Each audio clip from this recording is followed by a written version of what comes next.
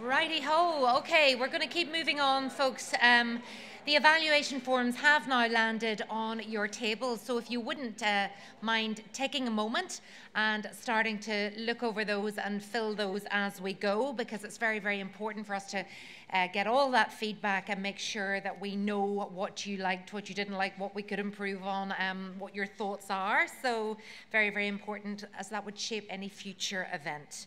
So, session 3, can't believe it, the day has flown by already, is optimizing ecosystem services from our land and seas. So I'm really looking forward to this one.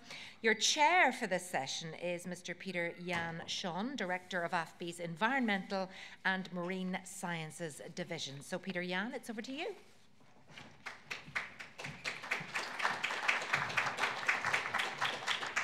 Thank you, and good afternoon, everybody.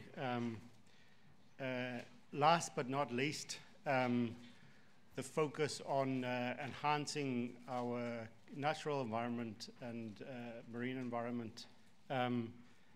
But just before I start, the concept of ecosystem services is sometimes a difficult one to grasp, and people always think of it in the environmental context. But it's actually focusing on humans and the benefits to humans, and it's the direct and indirect contributions that ecosystems can make to the well-being of humans and the impact on our survival and well-being. So the concept only goes to the environment once you look at the environment, the natural environment, and healthy ecosystems is actually providing those ecosystem services, which include, in the context of most of today's discussion, food production and agriculture. It's an ecosystem service.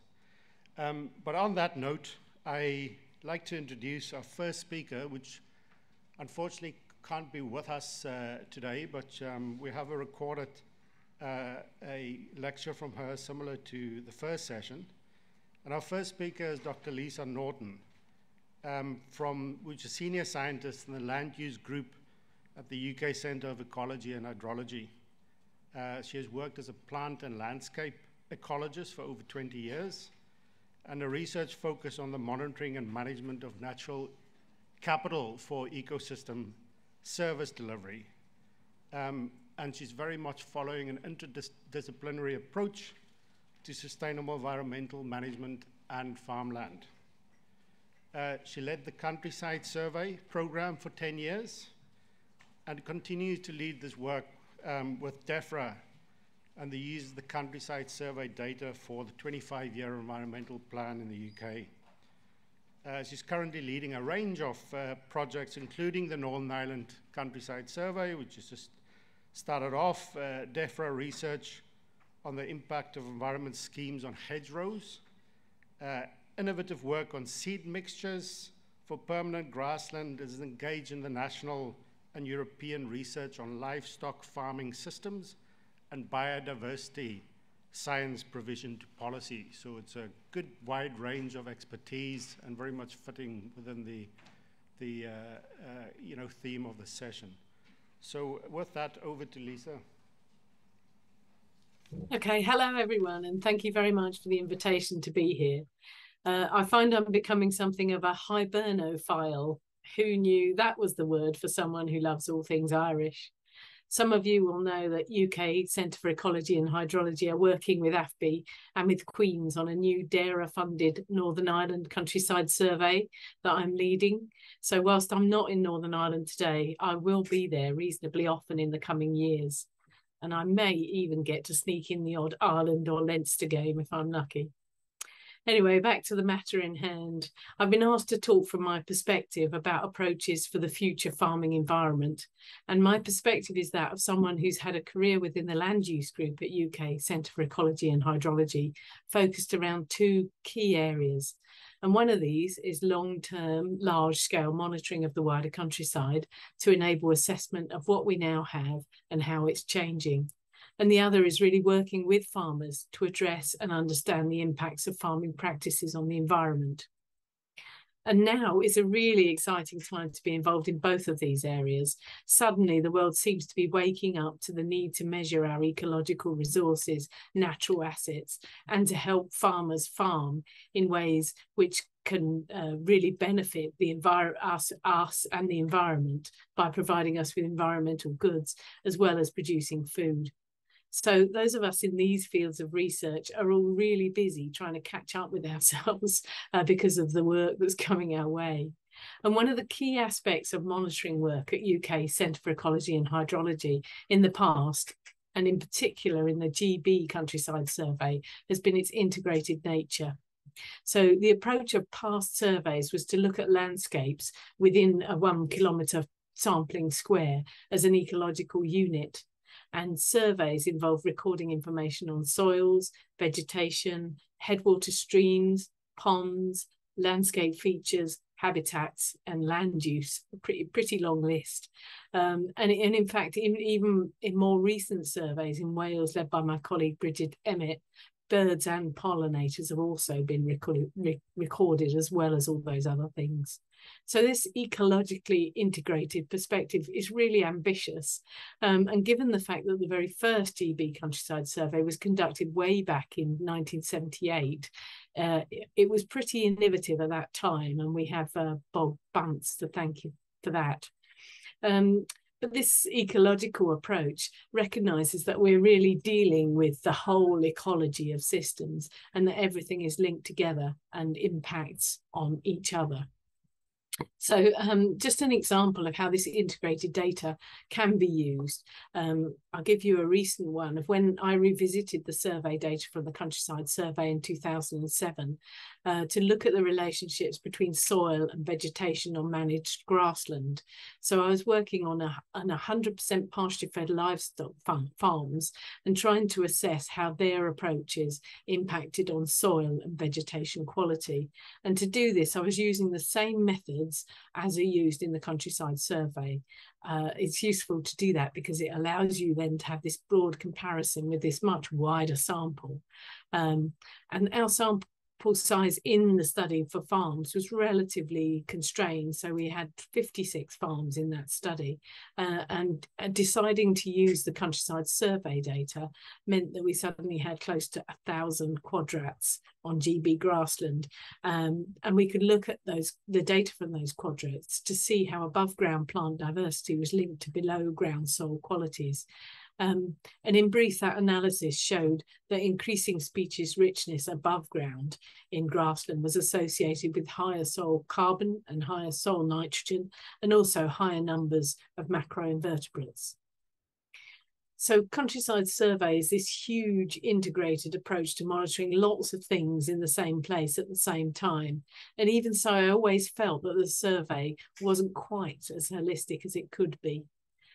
Because it didn't include the people, so the land managers and the farmers. Now, there are good reasons for this. Already the research load is pretty heavy on those surveyors going out there in the field, and adding in people as another research subject just means more to do.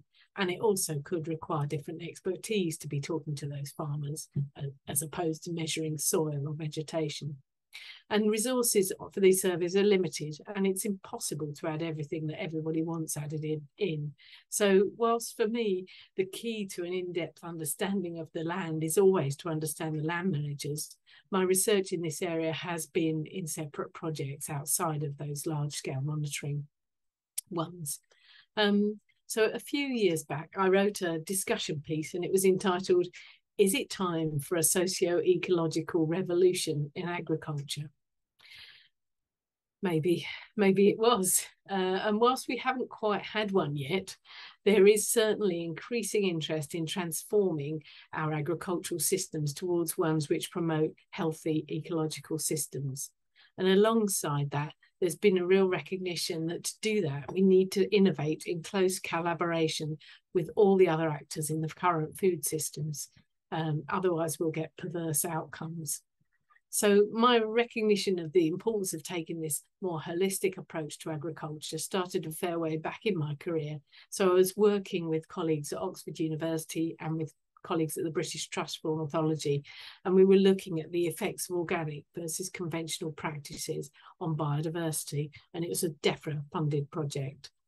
And in the project, we were looking at different taxa and at landscape level drivers of biodiversity, like the presence of different habitats or non-crop habitats. And I also interviewed farmers about their practices, and I discovered then just how valuable it was to gain an understanding from the farmers about their motivations behind their management decisions. And that helped us to understand impacts on biodiversity measures. And in fact, I have to come clean and say that even as we set up the whole survey sample, we discovered just how unholistically we were thinking. We decided, in our scientifically abstract way, that we would have X number of farms with X number of fields of this crop type or that crop type. And what we found out, and we were looking particularly at winter and spring wheat, and what we found out right from the beginning was that different farming systems actually tend to grow different crops and in totally different rotations. So, for example, the organic growers weren't necessarily growing spring wheat. They might be growing triticale or rye instead for the reasons that it suited their system better. And I think that work just sort of highlighted to us that organic systems were very different to conventional ones, and it made us revise our approaches in the study. Incidentally, we did find that organic systems were very much better for biodiversity, depending on the taxa you were looking at, but that there was variability across farms, in part due to landscape factors, but also due to farmer attitudes and approaches, and that was whether they were organic or not. So after that study, I really came to the decision that my approaches for working with farmers should and would involve social scientists where possible. And I was lucky to get some funding through the Multi-Research Council Rural Economy and Land Use Programme, the RELU programme. You may have heard of it. It was a very successful interdisciplinary programme looking at land use. And that was to work on a small catchment in the Lake District, investigating water quality issues with farmers and the wider community in that area. And the work revealed some of the really serious constraints that small upland farmers particularly are having to face. And it provided them evidence to help them think about their grassland management and the management of their slurry in particular, and its potential impacts on lake water quality. So after that work, I followed up work with the other social scientists that I've been working with to look at slurry. Always like to have a nice subject area. And as part of that, we actually worked with CAFRE a bit, and we spoke to a lot of cattle farmers at the Balmoral show. I remember it well. It's a very enjoyable couple of days. And we were really talking to them to understand the issue of ensuring that waste becomes a resource and not a problem. And it was really important to take quite different approaches to that.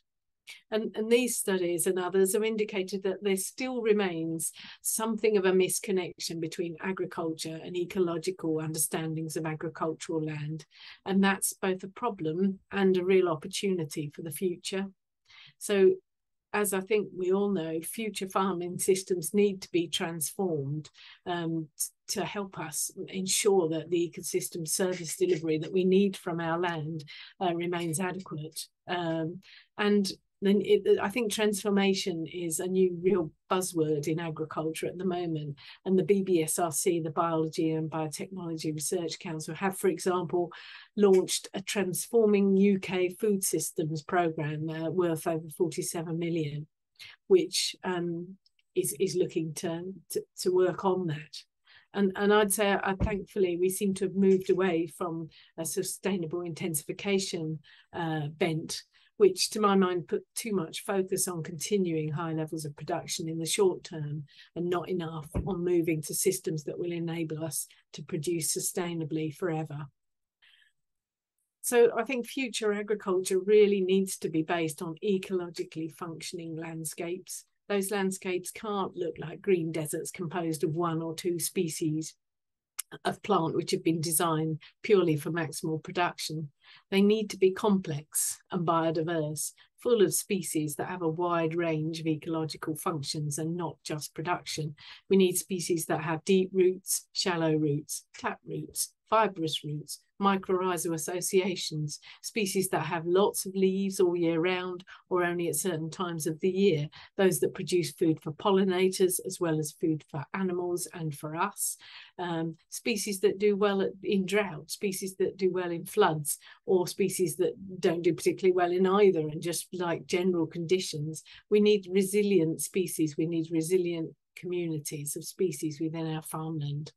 And not just that, we need a matrix of vegetation types. So we need a sort of landscape scale of diversity as well, a matrix of vegetation structures and landscape features. So fields that are rotated, where the grazing is rotational. So sometimes you have longer swards, sometimes you have swards that are actually allowed to flower. So there are flowers for pollinators within grass fields.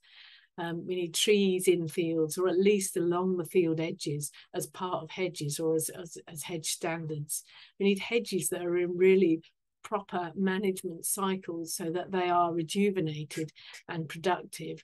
And, you know, ideally across any farm, you would want a whole series of hedges in different stages of the management cycle. So you've got this diversity of structure, as well as having rejuvenated hedges that are going to be big and deliver for biodiversity and for the farm. And we need animals that suit the land, not just the production needs, that they can produce well in terms of their outputs without high levels of inputs, that are efficient and that are multi-purpose. We need to make best use of animal wastes so that they come to be a key part of our nutrient systems and not a waste product that we've got to get rid of. And I think these things are key constituent. There are in transformational change, but there is one really key constituent who's going to make the difference, and it's the land manager, more often than not the farmer. Our land managers are the closest to the land, and whilst modern practices have tended to cause farmers to rely more on inputs and less on their own knowledge of their systems, their connection with the land remains, and they are in the really critically placed to make the difference going forward. And I think therefore working with farmers to help them measure their practices and adopt more ecological approaches to land management is key. Farmers are already ahead of the game, and many, like the Nature Farming Friendly Farming Network or Pasture Fed Livestock Association, who I've been working with, are already seeking to work with ecological researchers to validate their approaches and learn more about what works and what doesn't. So I'm going to finish up with just telling you a bit more about that project, which I've just completed, which is with the Pasture Fed Livestock Association. And they wanted evidence to evidence their practices. And so myself and a group of researchers from the Scottish Rural College, from Lancaster University and from Reading worked with them on this. And we didn't dictate their practices, but we sought to evidence what they do. And this is difficult science. It's difficult science. As scientists, we really like to put things in boxes. We like to reduce the messiness. But the reality is that things aren't in boxes, and farmers really like to tinker and adapt to their own conditions or to the weather or whatever. And so our science needs to work together with that and still try and come out with some valid measurements for farmers that they can use to help shape their practices. And there's many messages from that work with the PFLA. And one of those is that you need time to find out for what's going on, because sometimes things do take time. We found that farmers that were PFLA members for longer tended to be the ones with more diverse swards and higher soil carbon. And though we did find in general that PFLA farmers had higher sward diversity than found in the wider countryside, we found that mob grazing, this sort of novel practice, or maybe not novel, but relatively, that seems to be going about very much at the moment, has many different meanings for different farmers. It's a relatively new practice, and many farmers are therefore on a journey to work out how they can mob graze on their own farms, what's going to work for them. We found that positive, proactive attitudes of those farmers were really prevalent, and we found that also they fared better economically than the average for the Farm Business Survey. So some really positive findings from working with those farmers. We also did a little bit of consumer work in that study, and this really highlighted what consumers don't actually know and the key roles of food processors and retailers in all of this, in looking at agriculture and agricultural change. So I think going forward, we absolutely need to be thinking about whole food systems. We need to see change coming from farmers in bottom-up approaches supported by science and policy, and change also coming through retailers and processors taking responsibility for their roles in the system, as well as change driven by top-down policymakers and public. So finally, I just want to say that if farmers recognise that their farming now and in the future fundamentally relies on functioning ecosystems, they themselves will be the most powerful force for driving change. And I think that's something for us to be really positive about. Thank you very much for listening.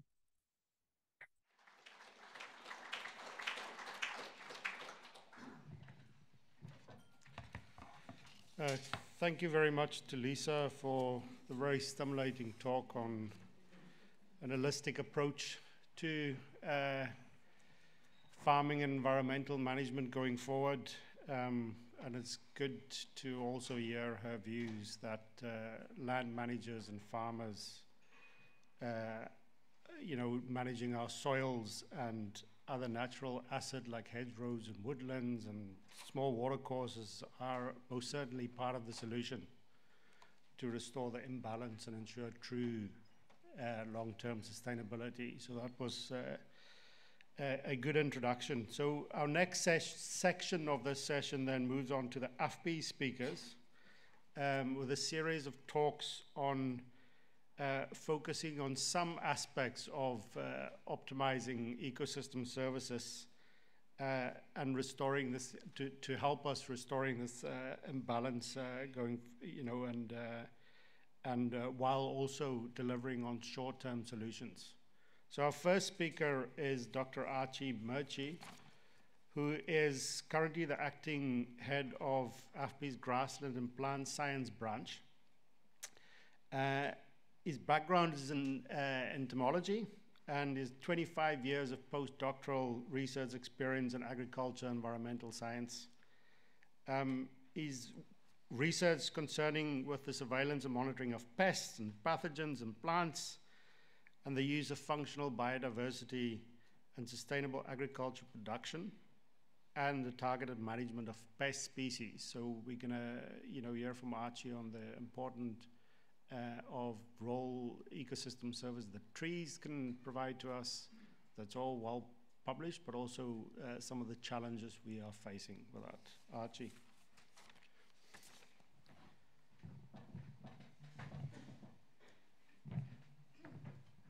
Great. Thank you very much, Peter Jan, for that introduction, and good afternoon, everybody. I'm going to be talking about protecting plants. We've had discussions earlier today to do with protecting animals and animal health. So I'm moving on to a slightly different phase now to talk about plants. So first off, what is plant health? Well, plants get attacked by a whole range of diseases, bacterial, fungal, and viral diseases, and they also get eaten by insects and nematodes. And globally, this impact on food production results in a loss of about 20 to 40%. So when we talk about plant health in a legislative way, we're really talking about invasive crop pests. So these are pests and diseases we want to try and keep out of Northern Ireland. But this is really part of a continuum with plant protection, which is dealing with endemic pests and diseases, such as leather jackets here, and also environmental protection, which is dealing with invasive alien species. So these are species that are not necessarily causing an economic loss, but they're causing an environmental impact. So why is it important that we protect plants, we have good plant health? Well, on a global scale, we rely on plants for 82% of our calorie consumption. And even when we look at protein consumption, 63% of that globally, varies from country to country, depends on direct consumption of plants. And if we exclude fisheries from the meat production, then our livestock also rely on plants.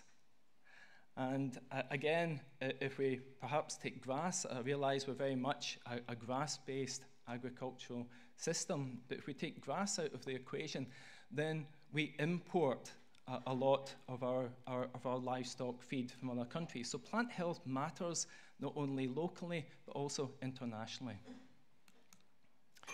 And I can't give a talk on plant health in Ireland, unfortunately, without mentioning potato blight and the Great Famine in Ireland, which occurred from 1845 to the early 1850s.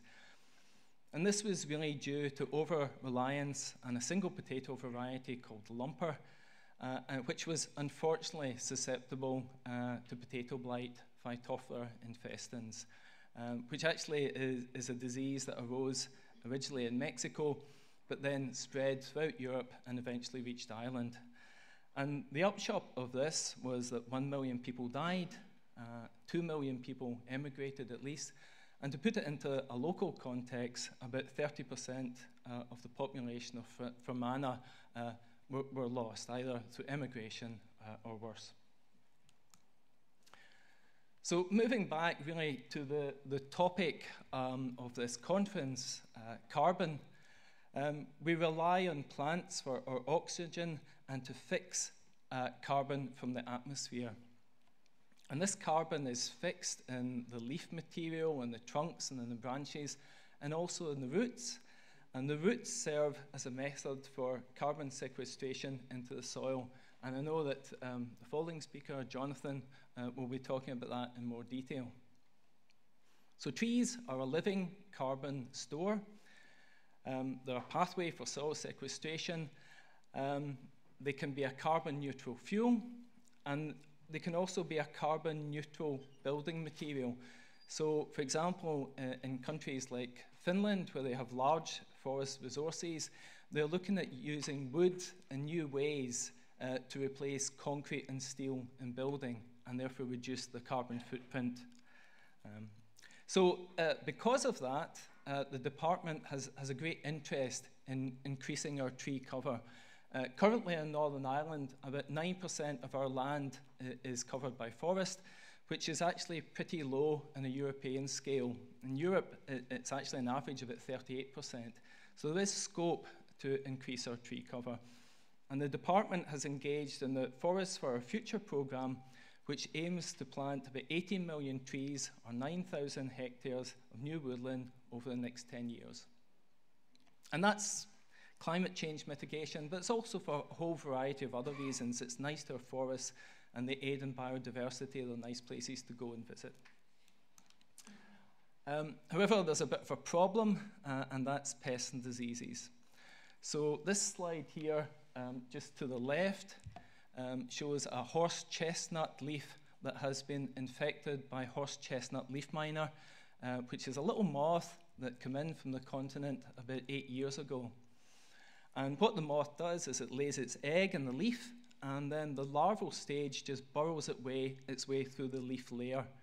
And each of these blotches, if you can see here, is actually a little larva just eating its way through the leaf. Now, there's more than one leaf miner there. There's probably several thousand on that tree. So numbers can build up rapidly, and they reduce the ability of the tree to photosynthesize carbon dioxide from the air. Now, horse chestnut leaf miner it doesn't kill the tree. It certainly weakens it and reduces its vigor, but it doesn't kill it. This fellow here is an ash tree, and it's infected by ash dieback, which is a fungus that was found first in Northern Ireland about 10 years ago, and again is spread from Asia right across Western Europe. And ash dieback does kill trees, and it's a very, very sad disease. As you drive out of the hotel later this afternoon, you will see trees that are dying because of ash dieback. And that's bad news. It's bad news in terms of removing carbon. It's bad news in terms of biodiversity. And also there's health and safety issues, because a lot of our ash trees are grown beside roads and pathways. So in stormy weather, you'll get branches falling off, you'll get trees collapsing onto roads. Another disease that's been with us for about 20 years is Phytophthora ramorum. It's related to potato blight, Phytophthora infestans, so it's a similar oomycete water mold. And it in particular infects larch. And what the department did, the Forest Service did, in response to this, as part of legislation, was to fell a lot of our larch. So you can see just the top left is the larch trees that are showing infection by Phytophthora ramorum, and then the notice here to say that felling is processed and the end result. Okay, so the timber can still be used, but we're removing these trees prematurely from our forest ecosystems. So what's happened in the past few years is we've seen a bit of an escalation in the number of pests and diseases coming in. And this is just a species distribution curve for the island of Ireland. And we can see it's not really tailing off, it's on the up. And part of the reason for that is that we've seen a tremendous amount of trade. We've seen globalization, we've seen more foodstuff, more material moved around, moved quicker and in better condition, and particularly coming in from Asia into Europe. Secondly, we have a feedback loop. So with warmer, milder winters, with drier conditions, these tend to benefit certain pests and diseases. And also things like drought will stress our trees, making them more susceptible to pests and diseases. So what we do in AFBI is we work very closely with the department, and we try and keep these pests and diseases out. And we have a great advantage in Northern Ireland because we're an island of an island. So we can see a lot of these pests and diseases coming, firstly from Europe, and secondly from GB. And if we just show this invasion curve, which is time against abundance, and when invaders first arrive, you don't notice them because they're low numbers, and then they go through exponential growth towards a sort of carrying capacity. But where we want to work at in AFBI and with the department is very much in this quarantine stage. So prevention is better than cure. Because once we go beyond that, the costs start to increase. Yeah. My button's not working. Oh, there we go. I'll probably jump on his head. So we try, when a new pest or invader arrives in, you then have to eradicate it as quickly as possible, hence the sort of felling. And then once you go into a control stage is to prevent it spreading. And then beyond that, it goes into a long-term management stage. And that's what we want to try and avoid for as long as possible. So future threats to trees, there's a number on the rise, and I've just sort of mentioned these. I'm not going to go through them in any great detail, but just to point out the first one here, emerald ash borer, which as an entomologist is a remarkably pretty beetle, but it's also very damaging. It's currently in Western Europe and in the Ukraine, and of course there's lots of issues going on there with the war, and that's certainly not going to help or prevent this pest from being restricted. We have Ips sembrae in larch, which is currently on the west coast of Scotland, and we've currently placed an embargo really on the importation of larch trees that have bark on them to prevent the spread of this particular pest.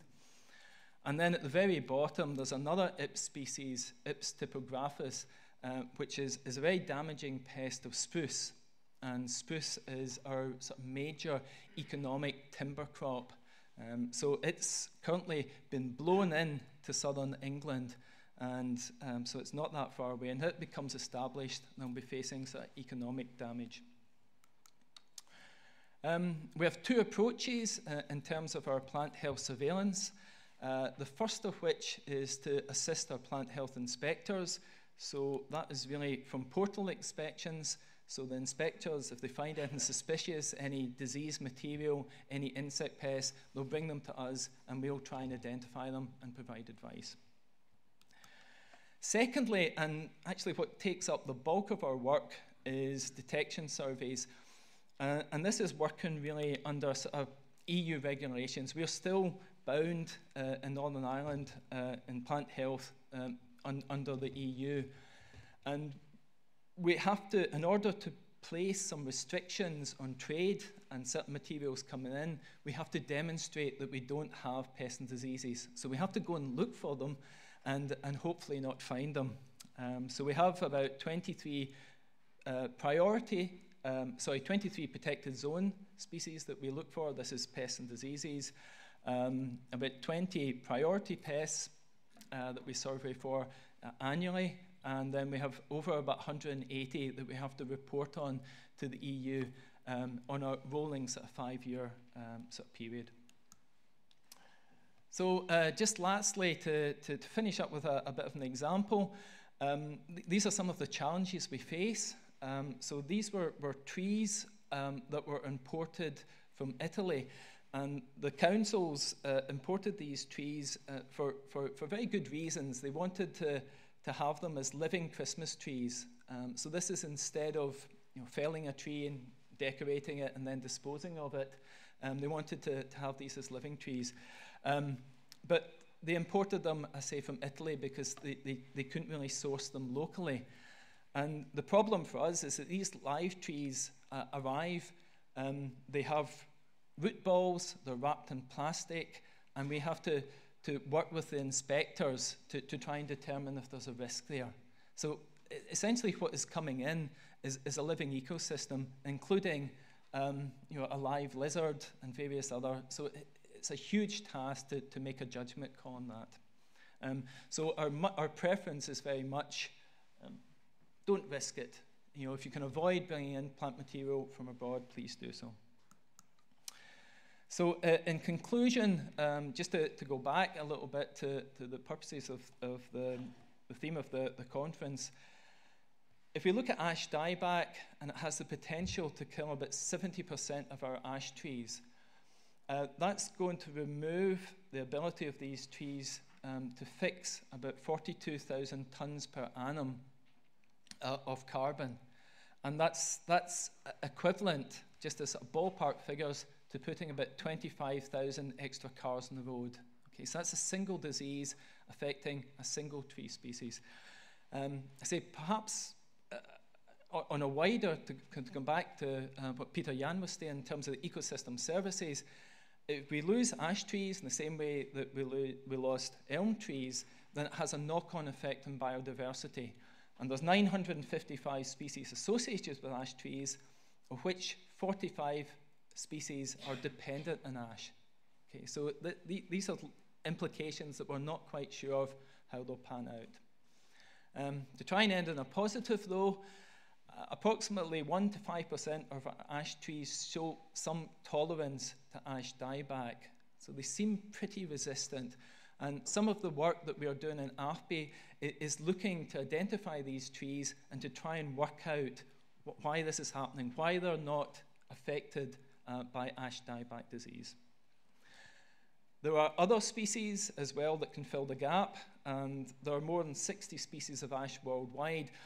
And this might be a bit of a sort of controversial issue, but one of the ways is to actually go back to where the disease or the pest came from and take some of the trees from there that are adapted to this pest, that have evolved with it, and use them instead. And I think it's part of a wider discussion in forestry and also in crops about what we do in the future. How do we mitigate against climate change? What trees do we plant? What crops do we grow? And there's going to be challenges there, but there might also be opportunities as well. And just lastly to say, really prevention is better than cure. So, thank you very much.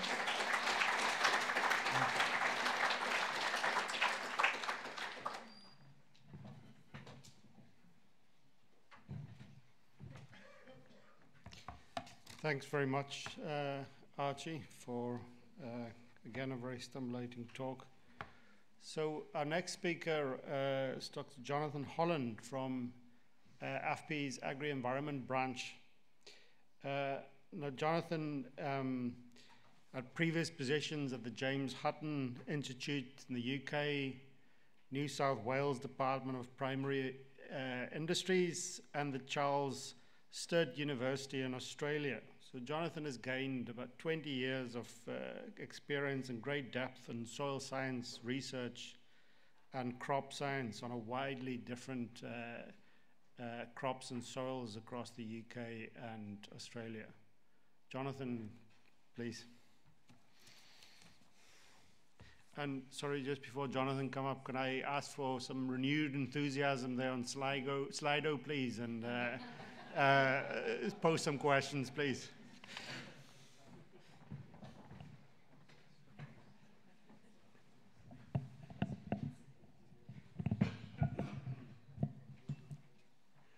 Thank you, PJ. So, so I'm going to focus on soil, as you might have guessed from the introduction, and in particular, trying to think about trade-offs. So I think that fits in well with the theme in terms of carbon and beyond. So just a very quick overview in terms of just thinking about some of the factors which we should be considering when we're thinking about soil carbon sequestration.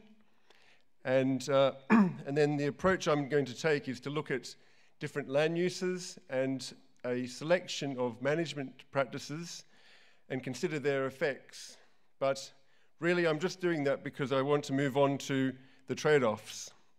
And so in terms of a trade-off, I think this figure will hopefully illustrate the point in terms of what I'm focusing on. So if we have a land use or a management practice where we increase the soil carbon, if at the same time there is an indicator or a measure in terms of production or the environment that's decreased, then in that case we would say there is a trade-off.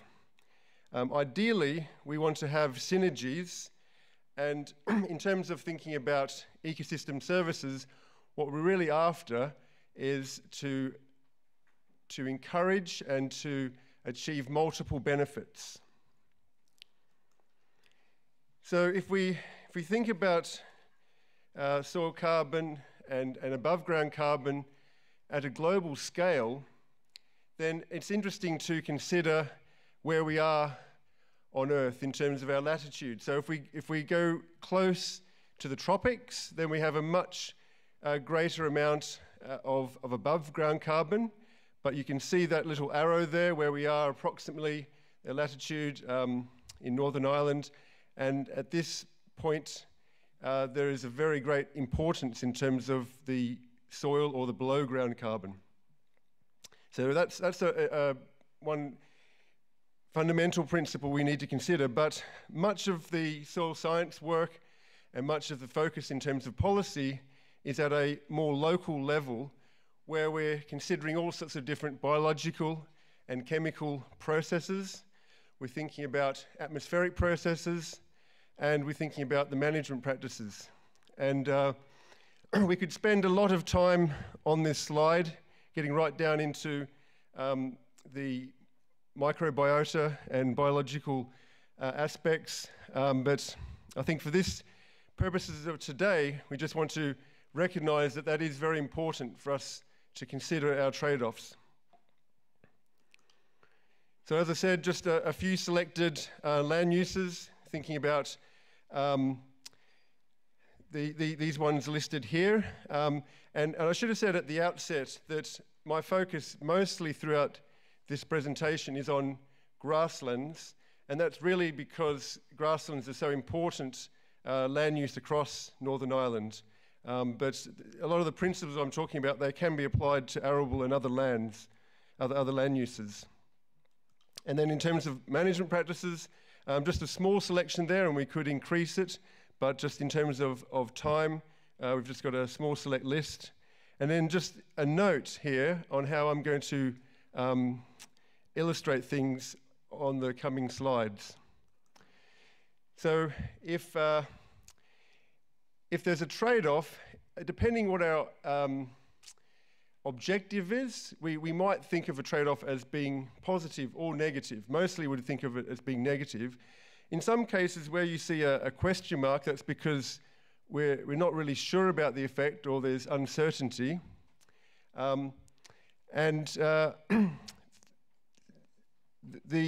trade-off, I've sort of tried to simplify it in terms of the soil organic carbon and comparing that with an indicator of production, or the soil carbon and an indicator of the environment. And so I've given examples there which will come up subsequent slides. So that's the sort of the framework or the notation system I'm using just to explain that. Hopefully that's clear. So this study from England, it was a sort of modelling study, but it was based on good data.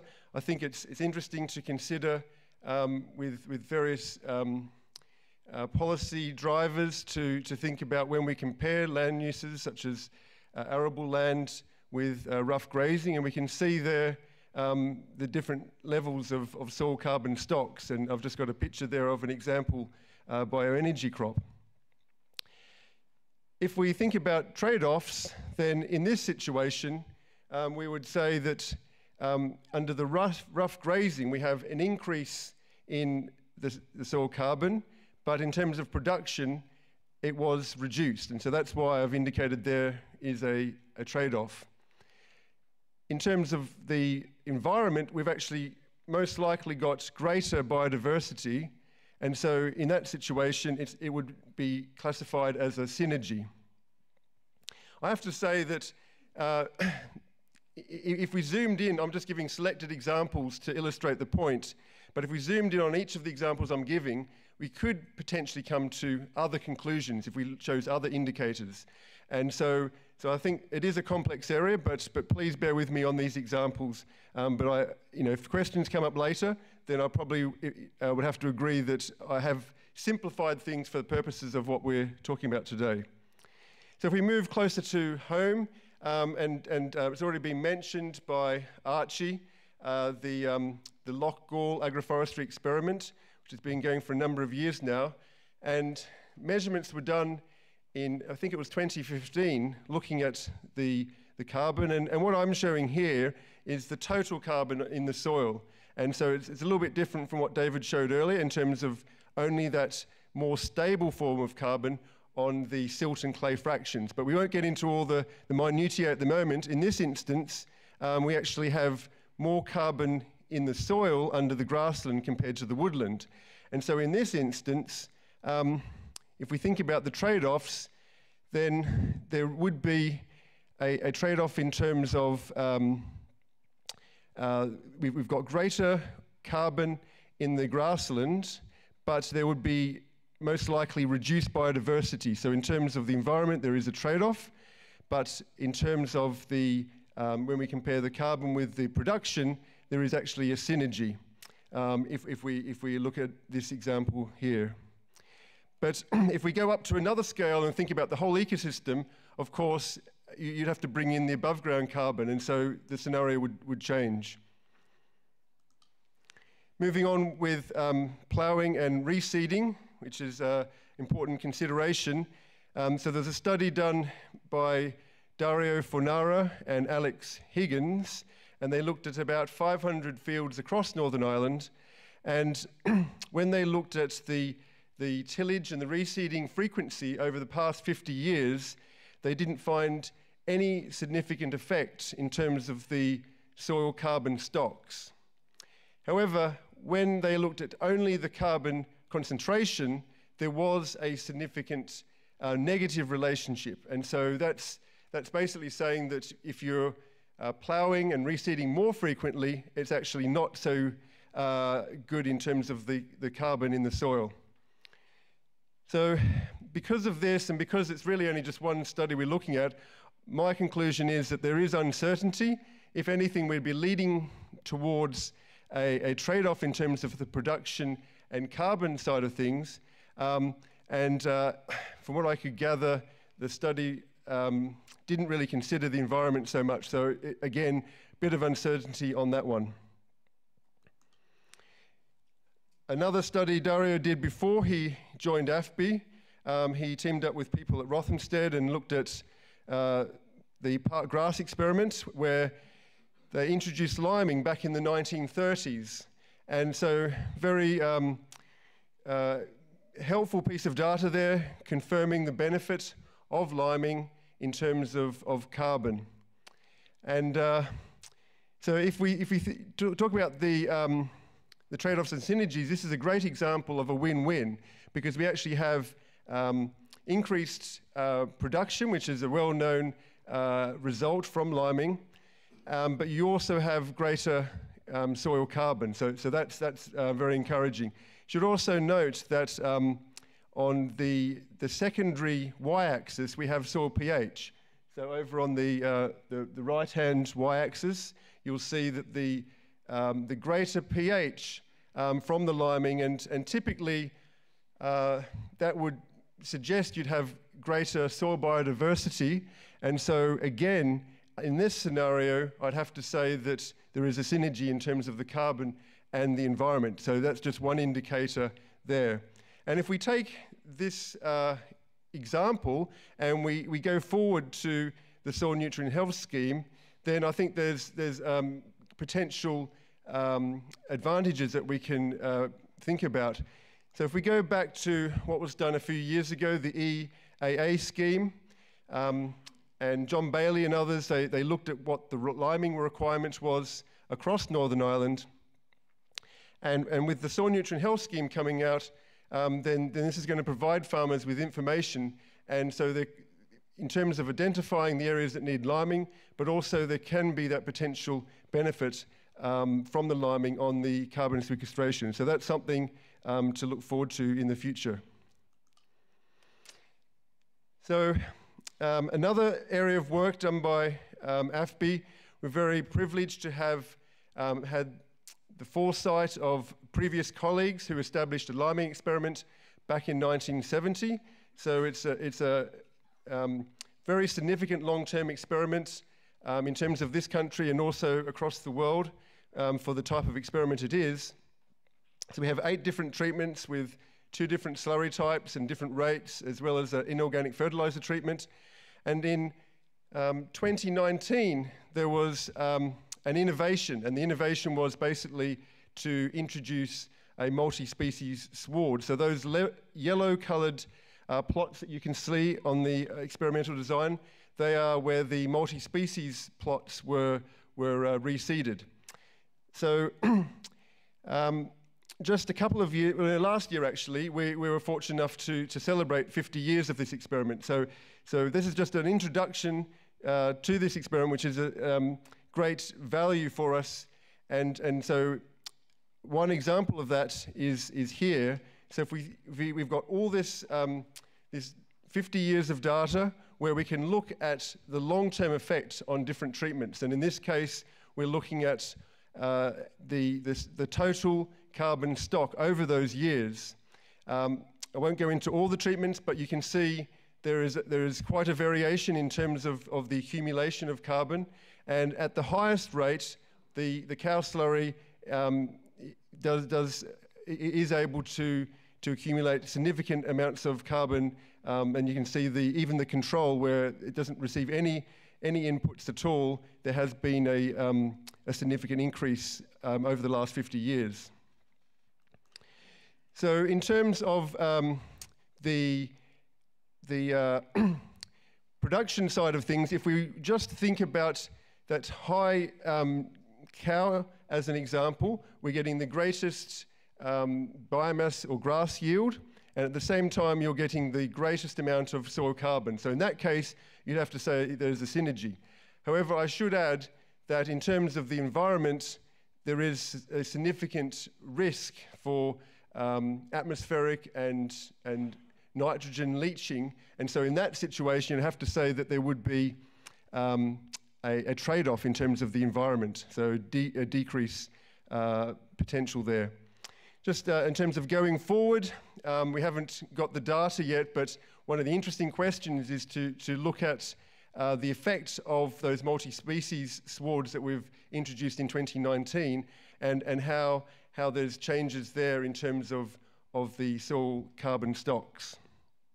I have to wait a little bit before we get these data.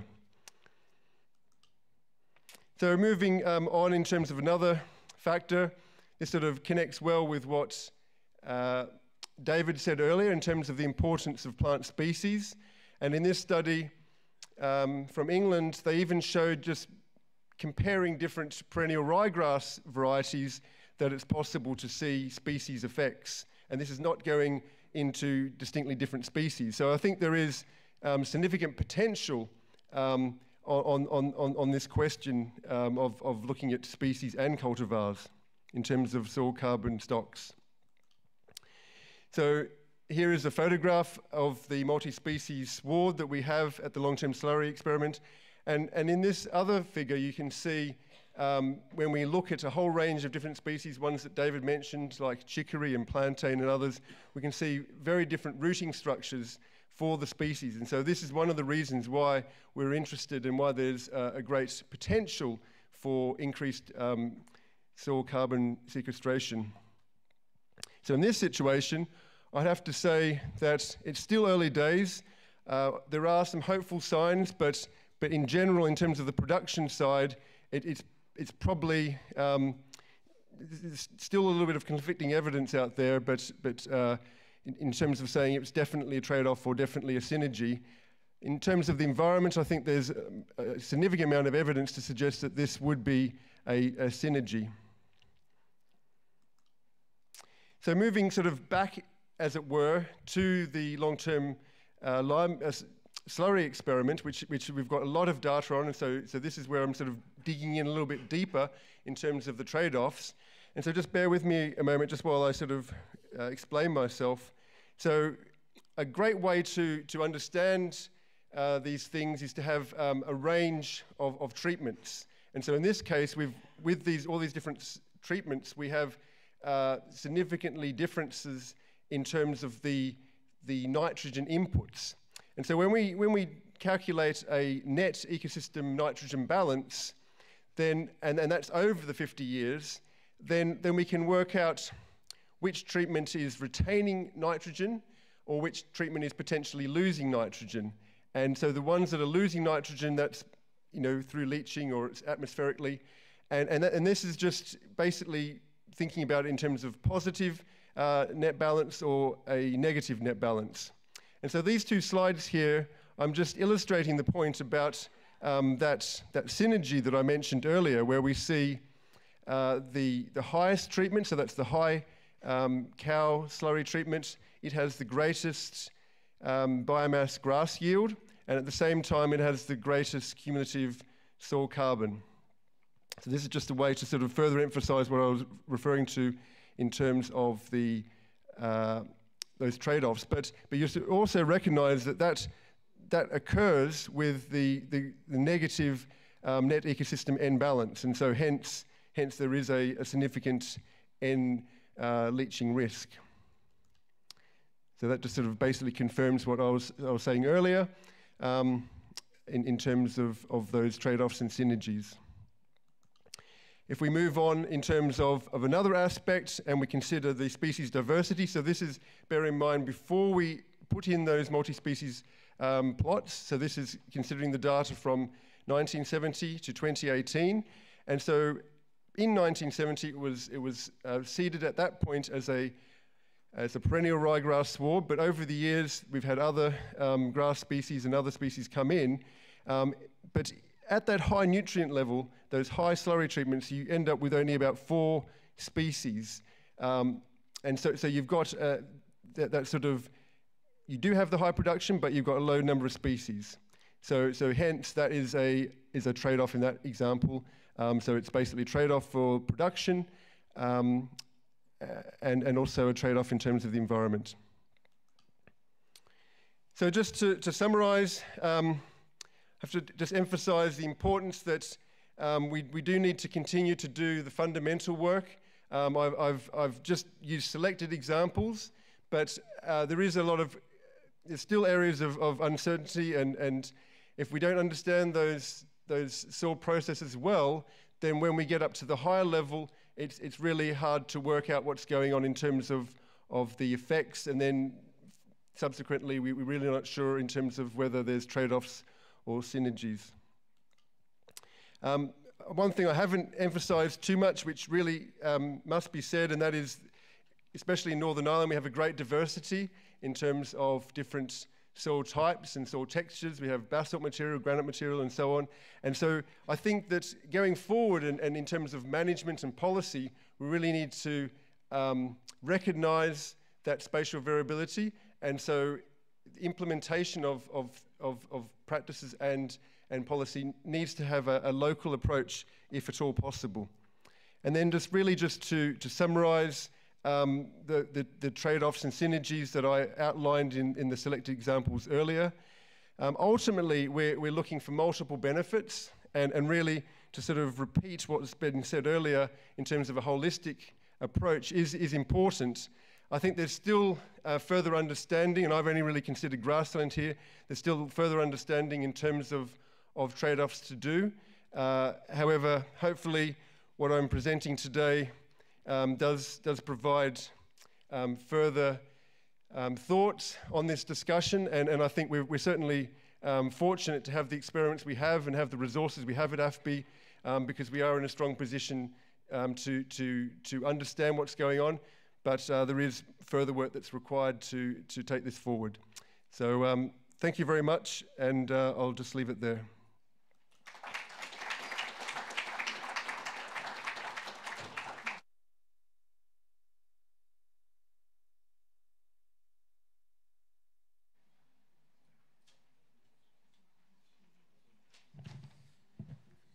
Thanks very much, Jonathan, for sometimes introducing difficult concepts around trade-offs, and just highlighting the challenges we face in terms of striking that balance between societal, economic, and environmental issues, which is a plethora of. And it will be all about trade-offs, which means we have to work together on this just to prevent unintended consequences. Our next speaker is Dr. Billy Hunter from the Fisheries and Aquatic Ecosystems branch within AFBI. Billy is joined AFBI quite recently in 2020. Previously, he has been an environmental science lecturer at University of Ulster, but he is a marine chemist with an interest in how environmental change can affect carbon and nitrogen cycles. So just moving from terrestrial to the water for our last speaker. Thank you, Billy.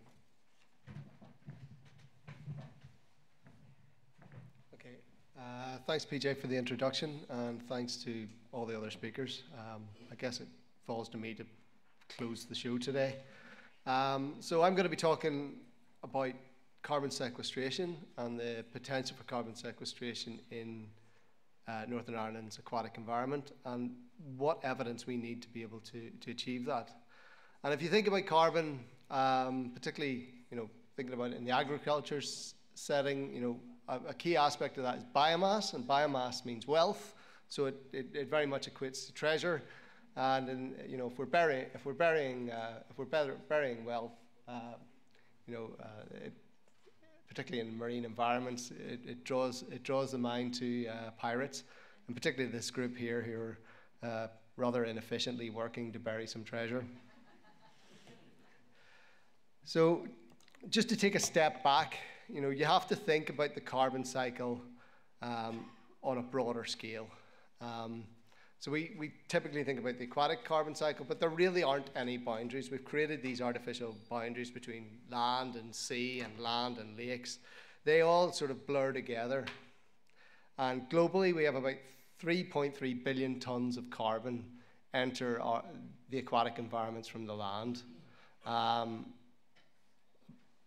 Roughly, most of that's off-gassed and ends up back in the atmosphere, but about 18% accumulates in lakes, and about 30% reaches the oceans. And if you want a kind of a like for like, roughly the same amount of carbon that accumulates in terrestrial ecosystems, in soils, in forests, accumulates in oceans and in the sea.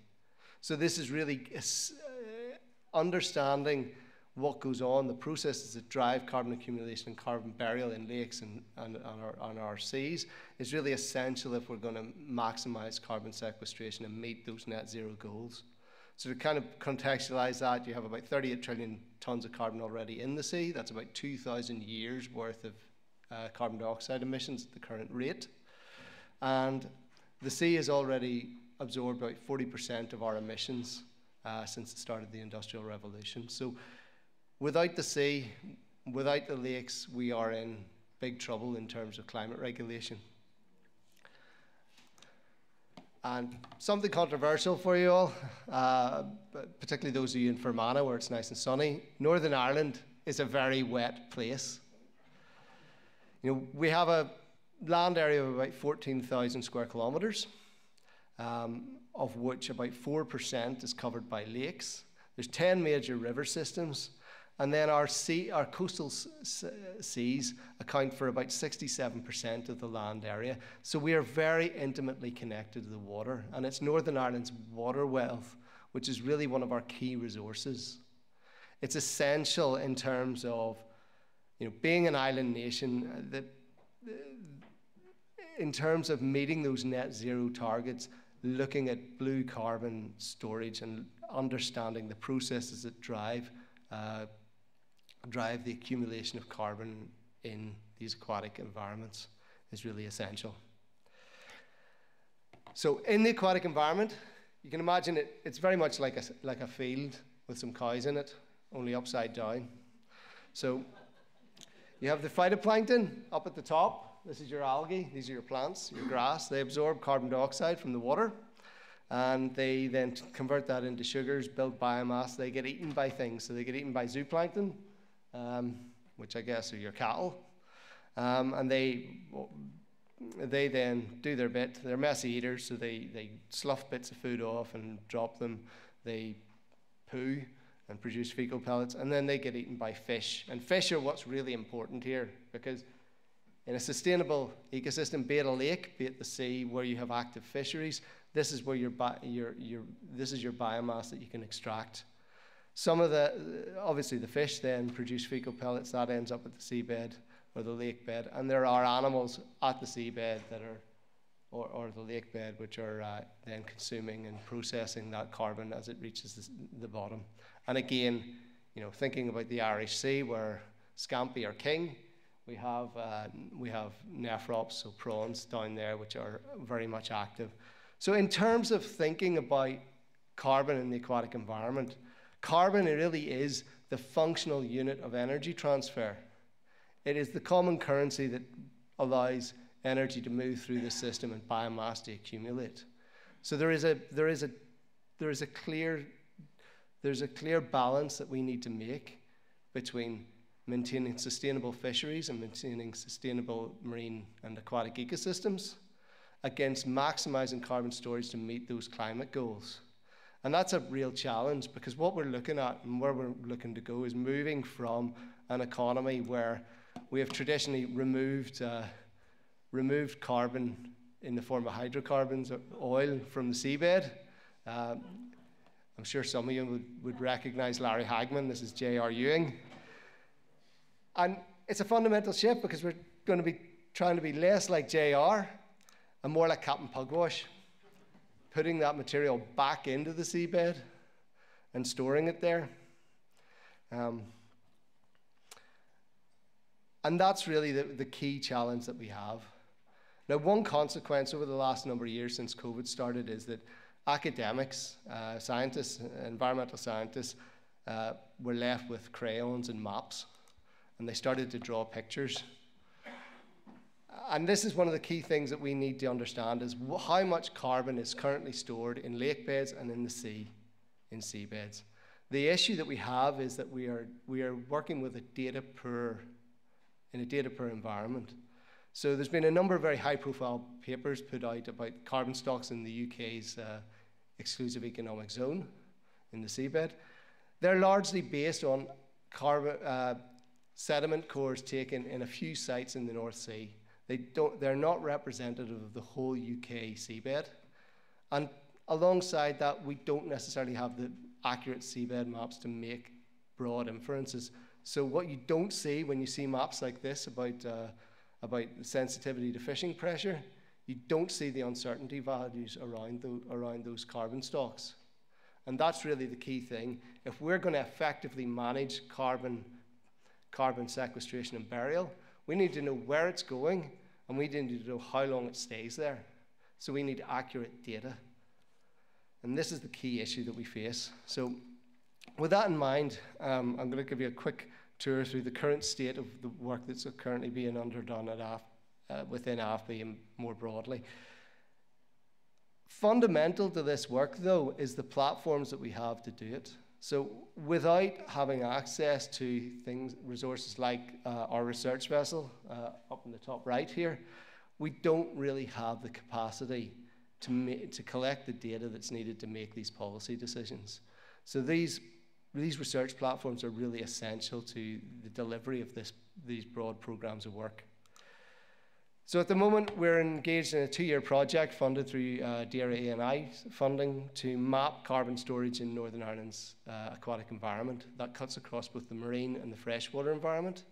And it ties in with a number of other efforts across the UK. So there's complementary work being done in England by CFAS, and complementary work in the south being carried out by the Marine Institute. So this is a huge effort across, which will yield information across a large area of the Western European shelf seas. It aligns very much with the need for evidence to support DAERA's Blue Carbon Action Plan, and more broadly the Green Growth Strategy. And ultimately the aim is to sort of get the baseline data and start to make some assessments about how environmental and human pressures drive carbon sequestration or the removal of carbon from these sediments. So we started by sampling a large area of the Western Irish Sea, so with a particular focus on the muddy sediments in Northern Ireland's waters. So this is a deep offshore muds that are likely to accumulate carbon. We've been undertaking mapping to map the extent of those areas, and this has been largely done with multi-beam sonar surveys. But to fully understand this, we need to go further. We need to develop capacity in sub-bottom profiling to measure how thick the mud is, and that will give us an indication then of how much carbon potential there is to store in those areas. Alongside the mapping, though, we've also been out directly taking samples and measuring how much carbon and what the quality of the carbon is in those sediments. So I was out in May 2022, and we sampled about 50 stations across the area, and we're currently working those data up to build a model in terms of the amount of carbon currently stored in that sediment. One thing that we can see, if you look at it, a lot of that carbon is derived from the plankton, the algae that sinks down from the water column, and that's spatially heterogeneous. It doesn't just deposit anywhere. So there are hotspots of higher carbon and hotspots and areas of lower carbon within this area of supposedly homogeneous mud. And we're building up this picture at the moment in terms of the spatial distribution of carbon. So this on the right is a map showing the stations that we've sampled so far and analysed for total carbon stocks. And you can see that there is spatial variability, And we can then use this alongside longer-term data sets that we have, which show the long-term changes in carbon storage within these sediments to start to understand how much carbon is being accumulated and what the potential is for future carbon storage, perhaps under different management regimes. So I would sort of point out, you know, typically we're looking at between 1% and 2% carbon storage within the sediments. And a lot of that carbon is fairly refractory, so it's not likely to be broken down or relatively reactive if it was disturbed at the moment. Now, there are questions about why that is, and you know, there are technical aspects that we need to delve into to address whether that's because this is just the remnant from material that's disturbed or not. But we're matching that. It's not just in the marine environment. We're matching this work in the freshwater environment, and I'm working with colleagues in AFBI, so the freshwater aspects around Lough Neagh being led by Yvonne McElarney, to map the amount of carbon stored in Lough Neagh sediments and to build a mass balance of the carbon inputs and outputs to the loch. And alongside that, we're looking at the high-frequency monitoring of carbon fluxes through a model catchment in the west of Ireland, the Derg catchment, to understand how seasonal changes affects the flow of carbon through our river systems. And I think, you know, it's at this point it's good to sort of highlight that piece of work, because carbon flux through our rivers is really critical to understand water quality. We don't want high levels of dissolved organic carbon in catchments where we have water abstraction going on for human use. So there is a balance there between maximizing carbon transport and carbon storage, and also the other uses of the aquatic space. And in this case, this is following a peat slide in the Derg catchment. A colleague, Phoebe Morton, brought this study to us, and we started to analyze the high frequency data, and it then built into a longer term seasonal monitoring of the catchment in terms of carbon stocks. And what's really interesting about this, I mean, aside from the fact that these aren't islands, these are trees washing down the river, is the fact that the dissolved organic carbon is very much uncoupled from the peat slide. It's tied to when you get peaks in flood material, peaks in flow, rather than necessarily the deposition of large amounts of soil into the system. So going forward, how do we move on from this? So in terms of the outlook, first of all, we need to build a network. We already have in Northern Ireland a world-leading network of oceanographic moorings around our coast, and a long-term oceanographic mooring in the Western Irish Sea, which is the longest chemical oceanographic data set and one of the longest temperature data sets in the UK. So we have this climatic monitoring network already in place. We need to extend that to allow us to measure carbon fluxes and to understand what the processes are around carbon flow into the environment. We can then use that, building on the 20 years of experience that AFBI has built up and expertise in monitoring catchments, to start to understand how carbon flows through these catchments will change, and how that's driven by land use change. So we can produce the predictive models to let you know how changes in farming practices will affect the water quality and the flow of carbon and potential for carbon sequestration in our aquatic environments. But we need to have the data in place to then ground truth those models. Likewise, in the marine space, we need to balance carbon sequestration against sustainable fisheries management. One of the key things about the Irish Sea is we've developed over many decades a relatively robust set of ecosystem models to allow us to effectively manage the fishery. And with that in mind, we can then build carbon sequestration and the deposition of carbon into those models and incorporate that into the decision-making process. But it requires us to take steps in terms of the models to and providing the data to those models to allow us to do that. And alongside that, my colleague Christian Wilson, who's not here today, is leading work in terms of coastal carbon sequestering habitats, so salt marshes and seagrass beds. And he is developing a project around how we can restore carbon sequestration in those coastal wetlands, because they have huge potential if managed correctly to sequester carbon and store that over millennial scales.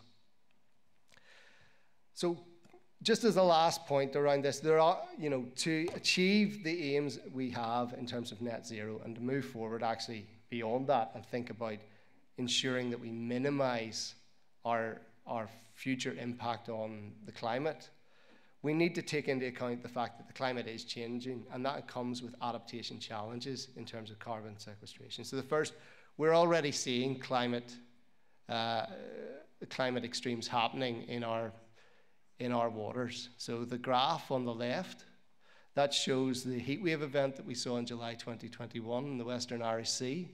So these are the highest temperatures ever recorded in the Irish Sea, up to 19.7 degrees centigrade.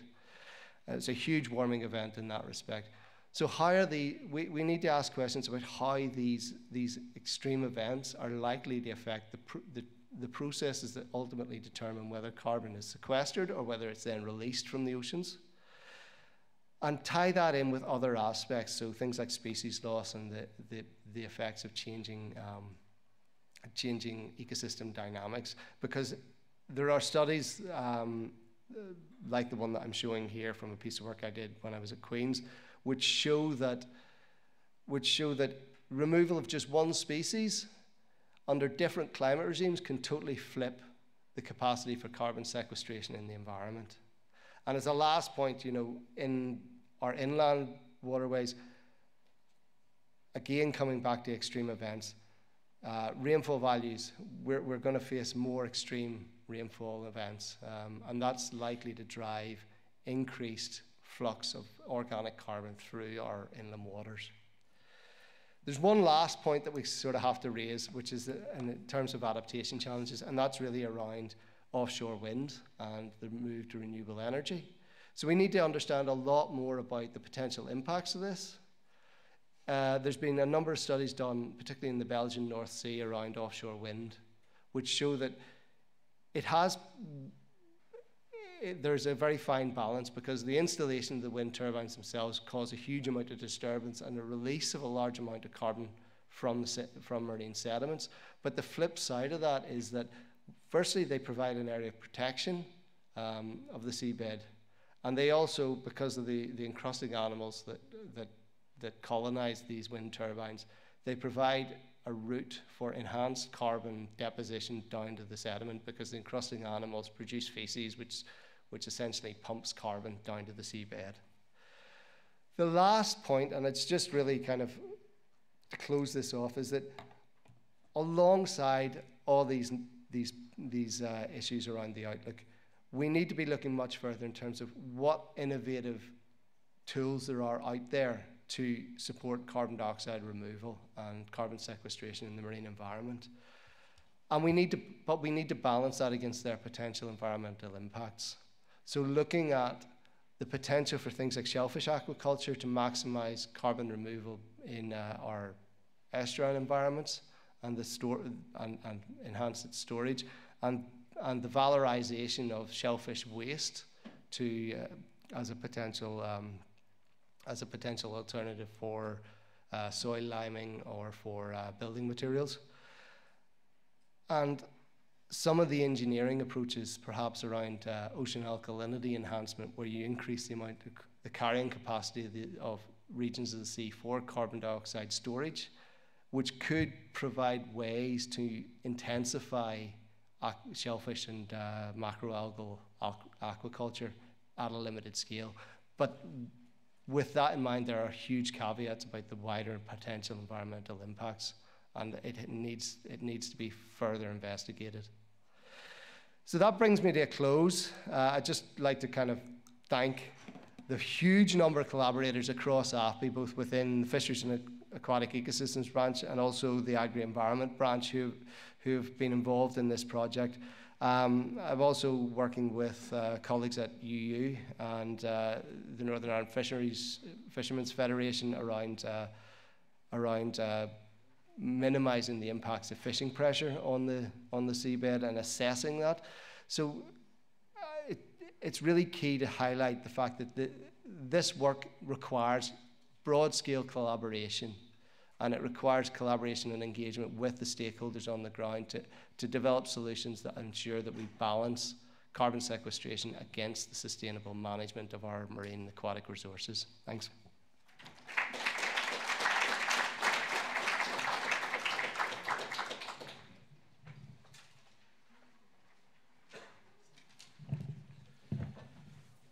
Thanks very much, Billy. Look, being the last session, you start on the back foot in terms of timing, and then you have a bunch of very enthusiastic presenters. It makes it even worse. So we'll have a very short discussion session. I know people need to get home, and we've all passed the planned time. So just want to invite the speakers back to the stage, please. We were hoping to get Dr. Lisa Norton as part of the discussion too, but unfortunately she can't join us virtually. So I'd also like to call to the stage Claire Vincent, who's the Deputy Director with Indera's Environment, Marine and Fisheries Group, and Mr. Kevin Duncan, who's the Land Use and Farming Advisor for the National Trust.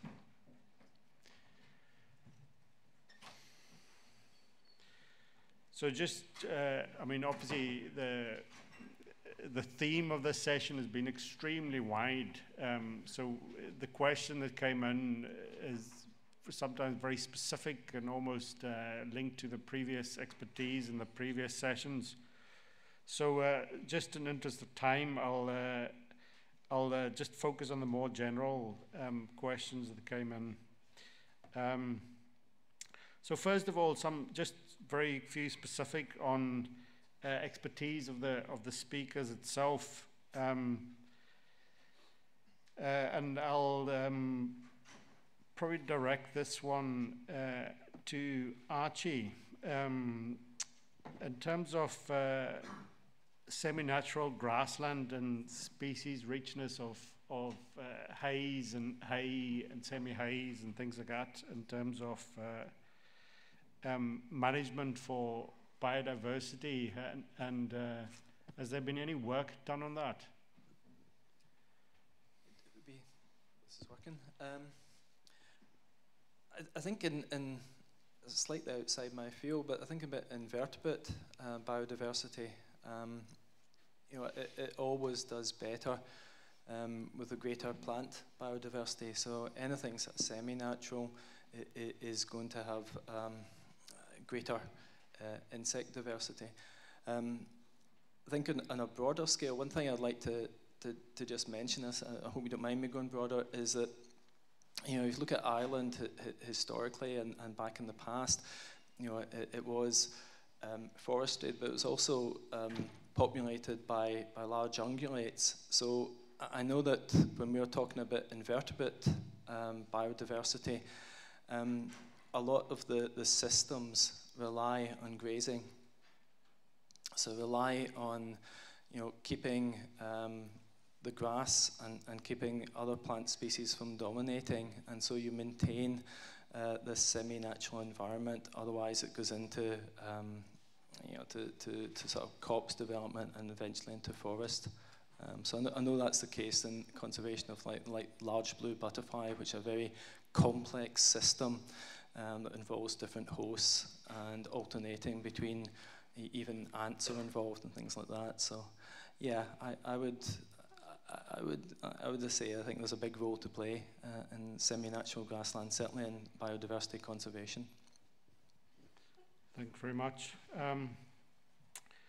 Another question here on the potential of Billy touched in his presentation, geoengineering. So this is taking it back to soils and whether there's any potential for soil amendments, you know, in terms of biosolids and things like that to improve soil carbon sequestration, and also as part of the wider biocircular economy.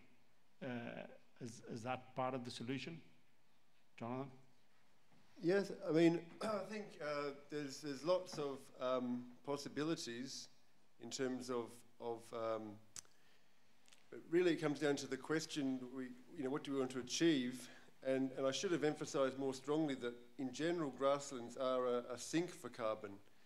And I think we have to recognize that, I gave just a few selected examples, and across those examples we had some trade-offs, we had some synergies, and we had areas where there's uncertainty. So, yeah, I mean, there's possibly certain amendments which do need more work, certainly for this environment, or we have to look internationally for other studies. But yeah, definitely I agree that that should be considered as part of going forward.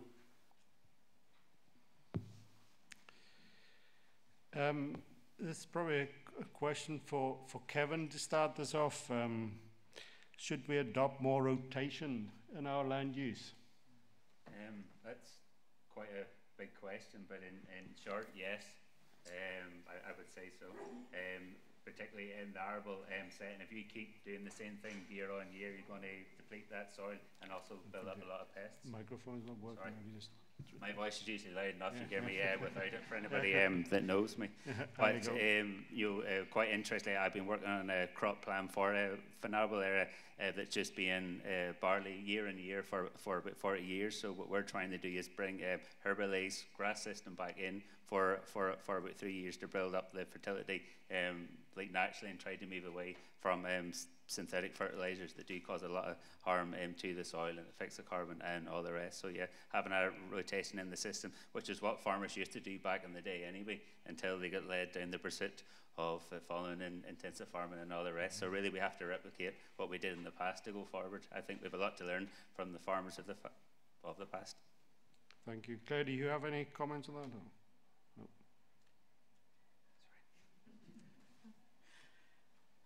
Just that I had the privilege of going and seeing the Hillsborough farm up at AFBI, and so a lot of what David presented this morning I saw firsthand, and it struck me very much that we need to learn back from our forefathers, and I suppose combine that with all the types of material that we've heard today. But a lot of it is actually looking backwards. But how do we keep people on the land managing it in that way? Thank you. Now, just in terms of the general question, there's lots of questions that came through around trade-offs. Jonathan presented stuff on liming and presented the pros and cons around that, and then, questions around whether the impact on acidic environments like heath and peatlands has been considered. The whole trade-off between soil sequestration and soil health to the microbiome. It's just, balance between forestry and agriculture, even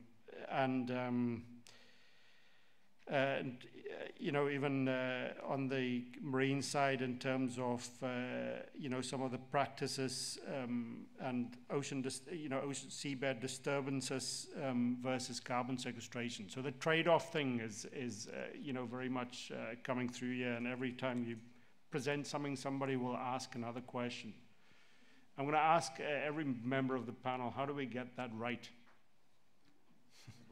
I have the hard task of going first, I guess, but I think the best way to do that is have smart objectives. What are you actually asking of the farmer? In my role as a farm advisor and working in England, that's been the main thing that I'd say. What do we actually want the farmers to do? There's so many asks, but you need to have that set out in policy what we're actually asking, but the farmers need to have an equal seat at that table so that they're involved in the process, so that it's sensible and practical, the options that they can actually do.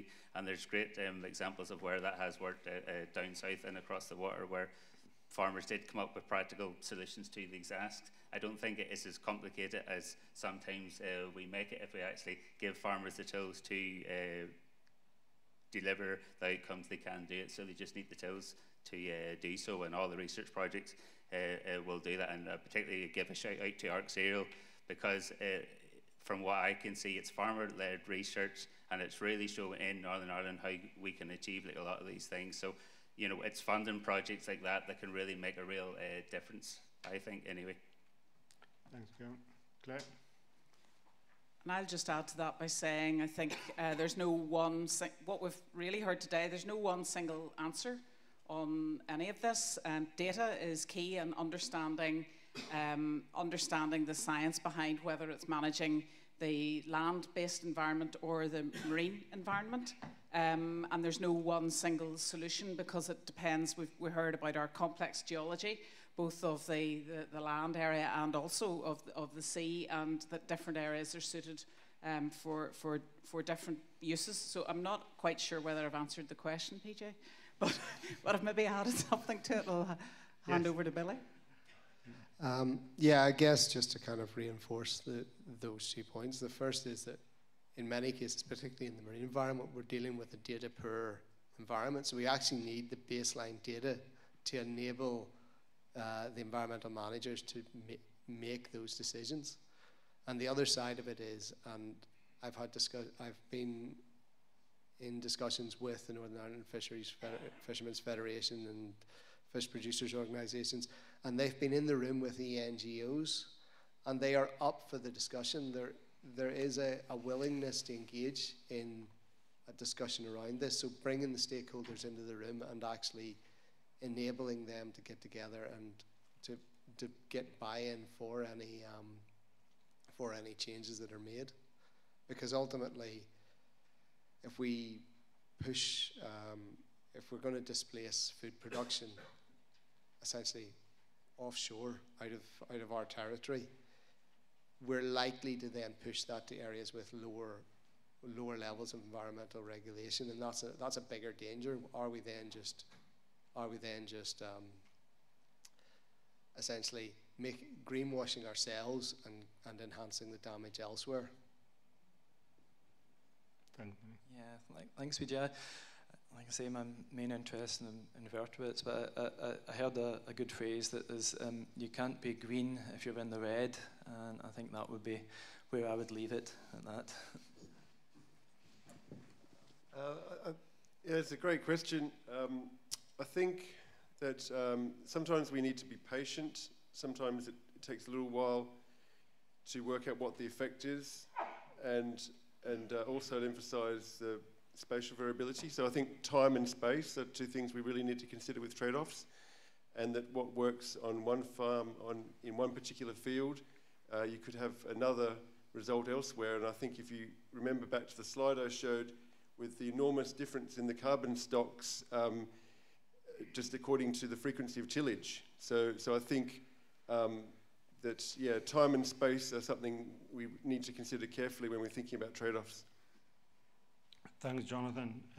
Just one last short one. So you mentioned patience, which is kind of contradictory to the general theme here, that we don't have a huge amount of time going forward. There's already, even legislatively, like challenging targets, and now 8 years' time. And with that,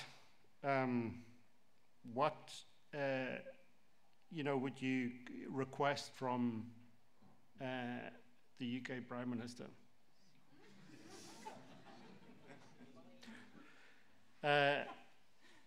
Duncan, Kevin, sorry, have a go. No, that's okay. I think it's back to the point that I've already said. From my experience in sort of farming research, it's really the best things that have worked is actually farmer-led projects. So we need money to invest in local farmer projects, because what works in the east of Northern Ireland may not work in the west. For example, Herbalife may not do so, but we need to investigate it. We need to give the skills and information to the farmer, and the farmer really needs to be at that seat, because for too long policy has been led by policymakers and not by the farmers involved. So, thanks, Kevin. Claire, I was going to make the point about a few people said, oh, we need more time. We don't, and that was a point. We don't have more time, but we've had some fantastic pilots going on through Interreg. With potential for more pilots through Peace Plus coming on stream as we speak within the next few months, and we need to keep building on that. But also, there's a lot of people talk today about the communications. How do we get this science out there? People talked about the social and aspects and behavioural change, and how do we then move to fast, accelerated is the word being used, accelerated implementation. That's absolutely huge. I was chairing a meeting a couple of weeks ago on one of the pilots that I've been involved with in Dundrum, and was talking about the science that we're bringing forward, the fantastic science that's going forward, but in some ways we have to challenge ourselves as a science community here. Are we failing in that if we're not actually managing to change things? So I think that's a really big question for us going forward, is how do we mainstream some of the great stuff that we've actually heard today? On that challenge, I'll end the session. Just looking at the time. Thanks very much for the panel and their contribution.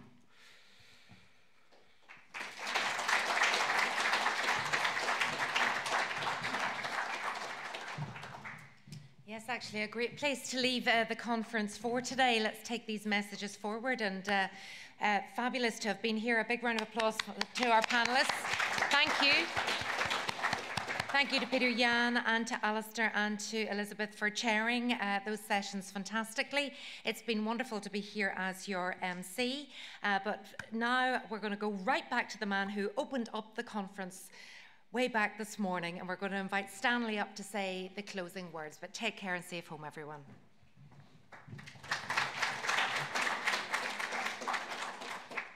Thank you, Sarah. I'm conscious that time's moving on and everybody's obviously keen to get home, but I'd like to say just a few closing remarks to bring today's conference to conclusion.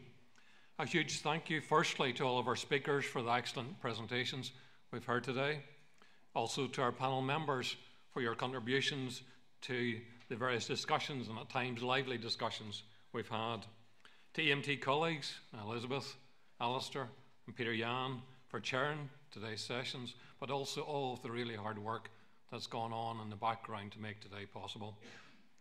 Conferences like today require significant efforts in the background, so thanks also to the AFBI comms team, to our external conference support company, to Sarah and to the hotel who has fed and entertained us so well today. Thanks also to DAERA. AFBI is an arm's length body of the department, and we rely on the DAERA funding to make much of the science which you've heard today possible. Today's conference, as I said at the outset, was about what is arguably one of society's greatest challenges, that of climate change and the challenge of carbon and beyond. I think our speakers have absolutely risen to that challenge.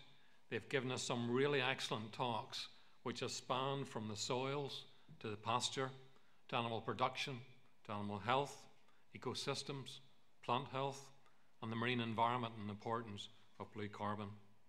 No single solution, as we all know, but a possibility of bringing all of that together into a holistic solution that addresses the challenges that we face. I have certainly, and I hope you have as well, found today incredibly interesting, thought-provoking, and worthwhile. But it's also been inspiring that science will help deliver answers and solutions to challenges ahead, and with solutions comes opportunities. Opportunities for the agri-food industry, opportunities for the wider economy, and the opportunity for society as a whole. Finally, I would like to thank all of you who have attended today. It's really appreciated and great to see the attendance we've had, and finally wish you a safe journey home. Thank you.